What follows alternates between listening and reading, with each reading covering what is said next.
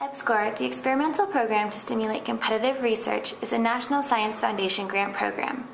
The goal of EBSCOR is to strengthen science and engineering research and education throughout the United States, and to enable states like Wyoming to be nationally competitive in these areas.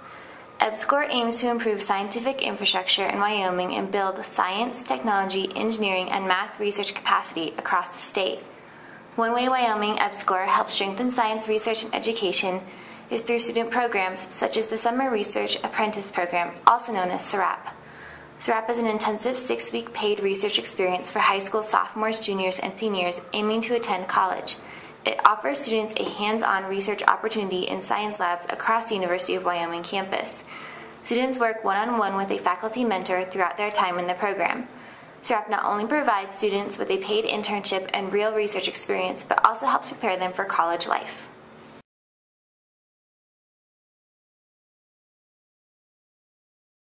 I will present to you Miss Lydia Frost from Cheyenne, Wyoming.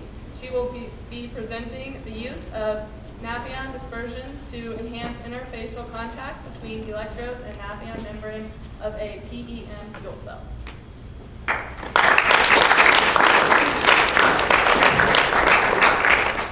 Hello, so my name is Lydia Frost, and my project was on a PEM fuel cell. I'm working with the electrodes and membrane to increase interfacial contact. And I work with Dr. Katie Lee and Phil Cox in the Advanced Energy Materials Lab in Chemical and Petroleum Engineering. So a little introduction to the fuel cell. Fuel cells are basically the cleanest up-and-coming source of energy. They use hydrogen and oxygen to generate electricity, and the only byproducts are water and heat, which is beneficial, as opposed to gasoline energy sources, which would produce greenhouse gases and hazardous emissions. Another benefit to fuel cells is that they are quiet generators of energy. The parts of a fuel cell. The part that facilitates the electrical reaction is the membrane electrode assembly, known as MEA for short. It is made up of a platinum carbon electrode, the anode and the cathode, which sandwich the Nafion 117 membrane. You see that here. Oops. Sorry. The membrane is right here, and the anode and the cathode on the other side of it. And then it's also made up of the gas diffusion layer, which is first used to transfer the platinum onto the membrane, and second, it is used as a fuel collector within the cell. So on the anode side, it is used to collect the hydrogen. On the cathode side, it is used to collect the oxygen. The other part of the fuel cell is the gasket. Measure the fuel cell using pitch calculations, and the gasket helps to make the pitch within the fuel cell equal so that we get exact measurements. So how the fuel cell works. Hydrogen is fed into the fuel cell on the anode side, as I said before, and hydrogen is the main component of the energy. It is split on the very surface of the catalyst. It is split into a hydrogen ion, or a hydron, also known as a proton, and an electron. So the electron travels down through the circuit, and that is what provides the energy for whatever it is you're powering. The proton continues through the membrane to the cathode side, where it is joined by oxygen, also fed into the cell, and so does the electron. It comes back through the circuit. It bonds with the oxygen and the proton to form water. As you can see down in that equation, that shows where the electron goes. That's how it applies. So applications of fuel cells. Fuel cells can be used in a variety of different ways, both portable and stationary. Some of the applications that you can see in the fuel cell mobile charger. This is important in this world because, as you know, we have a lot of mobile devices. We like to move around and be free of electrical cords. I know that we need electrical cords, and so this is one of the best applications of fuel cells that could be made. Another is hybrid cars. We've all heard of like the Toyota Prius, which is a hybrid car. It uses both electricity and gas to power it. Scientists are currently working on making a car fully dependent on fuel cell energy instead of both electrical and gas. Some of the disadvantages to this is storage of hydrogen. Fuel cells require pure hydrogen to work, otherwise impurities within the hydrogen will degrade the catalyst in the fuel cell. And hydrogen is very volatile. If it is stored incorrectly, it could explode. If you drive around in a car, you don't really want to blow it up. So that is one thing that they are working on. Another disadvantage is the durability of the cell. The catalyst tends to degrade, and the membrane, the adhesivity between the catalyst and the membrane lessens, and the electrodes pull apart from the membrane, and therefore the fuel cell does not work. Some of the more stationary applications of fuel cells are, for example, emergency power backup. And this is important in areas such as hospitals or other buildings that have machinery or other things that require constant power. So if, for example, there's a power outage, a fuel cell will be beneficial because it is not connected to the main power grid and therefore would not lose its power. The objective of my study was to create a fuel cell that was both durable and cost-effective. And I did this by making a naphthalene dispersion, which basically acts as a glue between the electrode and the membrane. And this will hopefully increase the durability of fuel cells. We have three main components of our preparation for our membrane electrode assembly. The first was the naphthalene membrane itself. We cleaned it first using various boiling procedures in hydrogen peroxide, distilled water, and sulfuric acid, all boiling for 1 hour separately. We also dipped it and soaked it in a dopamine solution, which was basically an extra adhesive to add to the naphthalene. Platinum was prepared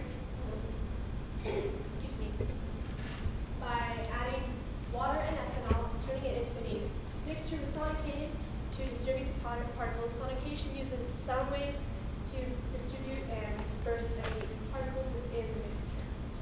The ink was then painted onto a gas diffusion layer, which, as I said before, was used to transfer the catalyst directly onto the membrane.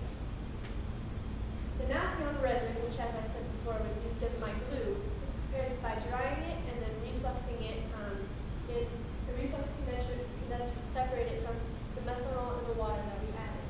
And refluxing, as you can see in this picture, down here is our flask with the naphthalene solution and the water and the methanol. It is boiled in oil down here, and it all evaporates up to this tube. We have cold water running through an outer tube, which cools the naphthalene and forces it back down into the flask, while the water and the ethanol escape out the top into the fuel tank. We then filter our resin to remove any impurities or particles, and also vacuum it to remove air bubbles. All of those would hinder electrical and proton transfer within the membrane. To assemble the NEA, we first painted the resin directly onto the membrane, and then the anode and the cathode, both painted on the gas diffusion layers, were aligned onto a heat press for 9 seconds to transfer the catalyst onto the membrane. And then membrane was put into the fuel cell, and as I said before, we did pinch calculations to determine how thick the gasket should be to make the pinch within the fuel cell assembly equal, so we get accurate measurements. As you can see here, down here, this is the membrane with its cathode and the anode on it, and on either side is the gas diffusion layers, and then we have the gasket, and then the rest is the fuel cell assembly, which is screwed into like a little box, and then we hook it up to our testing system and test. We ran 3 tests for our membrane.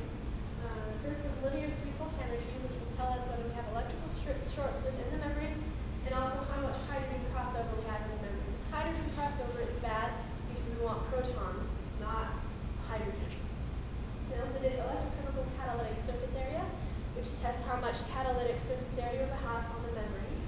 We also did performance tests, which are run at low, medium, and high relative humidities, so we can test fuel cell at various conditions.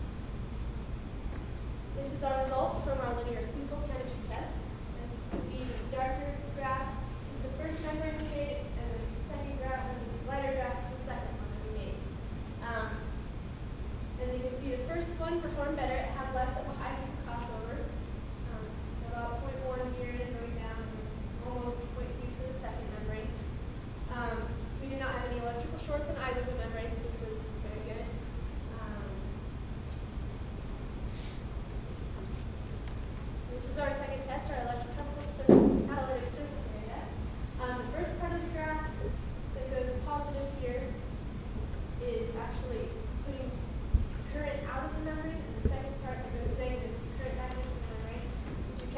our catalytic surface area, we use a part of about 0.15, 0.4, the part where the graphs even out.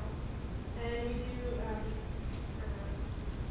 some integration and other calculations that are really complicated. From all appearances, it looks like the second membrane had more catalytic surface area, maybe just slightly more. These are our performance tests. We actually did performance tests throughout our 3-day degradation. But this is just the performance test from the first day of testing. We did not use the degraded performance test. So as you can see, the second membrane performed very well, much better than the first membrane. As about 6 volts, we had 100 milliamps of current. So on the first one, we only had about 4 milliamps of current. Huge difference. Both membranes performed better at high relative humidity, and this is because water is both an electric conductor and it controls ionic resistivity, or how well and how quickly the proton moves through the membrane. In conclusion, we hypothesized that the first membrane did not perform as well because it did not include the filtering and vacuum treatment of the resin, which means that there were possibly air bubbles or impurities within the resin. The cell had high performance after the 3-day degradation, which was encouraging. And although both membranes did not perform as well as a standard membrane, not using the Nafion resin,